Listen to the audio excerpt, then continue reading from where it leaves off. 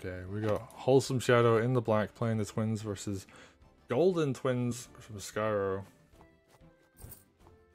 So we're gonna get to see the twins mirror match, and twins very famously were very good on this map for a long time. Wargroove won, twins were kind of not necessarily dominating the meta, but they were extremely frustrating and difficult to fight against. And you had to play like a very specific way to counter them. And I can't even remember if people like figured out a way to guarantee defend against the twins every time. I think most people just banned them when it came to open season. Of course, with the new changes to twins, a little bit less ridiculous on this map. Of course, you can still throw fire down on your opponent's stronghold and use that to bully and kill it, but it's not quite as like simple and one-sided as it used to be. And we're seeing this very aggressive sword come out again. I think that might actually be like an FTA thing, where the sword can actually go for that.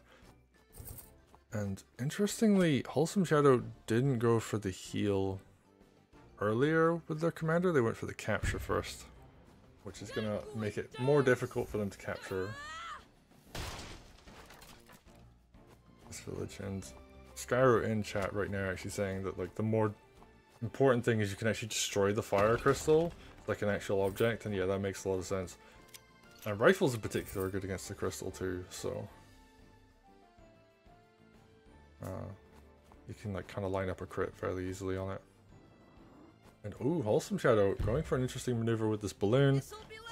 Gonna open up some mobility options. And okay, this village is gonna go down. And this sword backs up. Sometimes we see players kind of hide in the corner, but and just kind of be annoying for the long term. You can like knock this village down with it at some point if you really want to, but Skyro just gonna back up.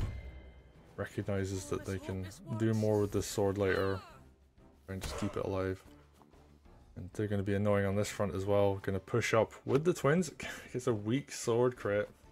Knock this village down, and ooh, has groove. As opposed to their opponent who's on 79%, so they're not out of it yet, but yeah, ooh, this rifle was kind of in like a mid position, which, you know, you can do stuff with it, but unfortunately meant they couldn't defend their stronghold, so that push was like largely uncontested on this left hand side. I do think the Harpy can reach around. Oh, but doesn't go for it. Could have picked off this sword actually. Decides against it, however.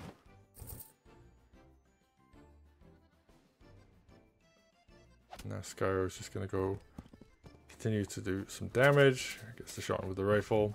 Recognizes that they do have to defend their own stronghold, and actually pulls the twins back. I think they realize like overextending here is a bad idea. Sure, they're doing well on that front, but let's just move back for the moment and make sure they can defend correctly. And yeah, makes sense. There's no real knight pressure on this right hand side. None at all actually. There's only one knight on the side of Wholesomeshadow right now. And ideally you want like knights on this side to pressure stronghold, but not going to be the case in this regard. Especially with twins. Like if you're going to try and like put pressure and clear and threaten your opponent's stronghold, you ideally want to make sure that you can actually, you know, threaten to kill it as opposed to just put some light pressure on with swords and commander. Wholesomeshadow gonna move this knight up on the left hand side. Threatens this village from below with the knight crit. I wonder if Skyro's gonna block that with anything. And Skyro, having kind of regrouped their army, gets Cooling Flame. Okay, big damage, big healing. So actually, yeah, just kills the knight, injures this air trooper, and we're going to see a whole bunch more over the next couple turns with like healing. And yeah, you just can't push into that now. It's far too difficult. Like if you don't kill stuff, you're only doing damage. Okay, but Wholesomeshadow is gonna find a couple options, find little gaps in their opponent's armor to pick up some kills, and they're gonna throw their own Cooling Flame onto their own army, and we're just gonna not see anything because the UI is gonna be clustered with fire and water effects. And there's some overlap as well, I believe, so both players are going to take some damage and some healing. It's actually, I think this tile on the dog, it will take some fire damage next turn. And this sword will get some healing next turn as well, but it's just very difficult to see. And I'm really curious if twins are going to be able to get enough groove to throw down water. If you throw down water on your own cooling flame, like next to it, they can heal each other. It's the only cross heal that you can get. Cooling flames can't heal other cooling flames, and tier 1s can't heal other tier 1s, but the tier 1 and the tier 2 can heal each other. And essentially, they only take like a very, very small amount of damage every turn because of that. So you can keep them up almost indefinitely. And then you can throw down more cooling flames later and just stack fire across the entire map. We're even going to see Wholesomeshadow heal their own groove there manually with the mage. Now, Skyro's ahead. They do have a lead right now. They're ahead on groove. They're ahead on economy. Oh, and because of the terrain being hidden by this fire, there's so many unit suicides that can come in. Can dogs suicide from river at this percent? Oh no, but they can crit for a lot of damage. Oh yeah, and they just win. Okay, well, there's a thing on open season about these particular tiles where there's a river tile in the center and there's a bunch of bridges around it. And of course, standing next to the river tile means your opponent can just suicide almost endless units into you. Like you can throw like 2 swords. I think you can actually throw 3 swords into an opponent's commander, or like a sword and a dog. Or can you do 2 dogs in a row? I think you can do 2 dogs in a row.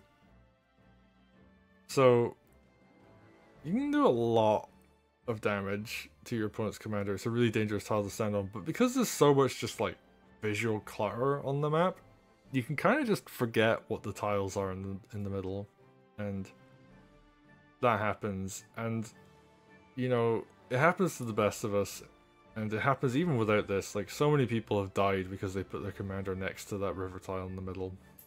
So I think Skyro has been around long enough to know that like that's a real thing, and that's something you should look out for. And Wholesomeshadow learning the hard way, as many of us have over the years, of like you just can't put your commander on those tiles unless you're very sure you can survive.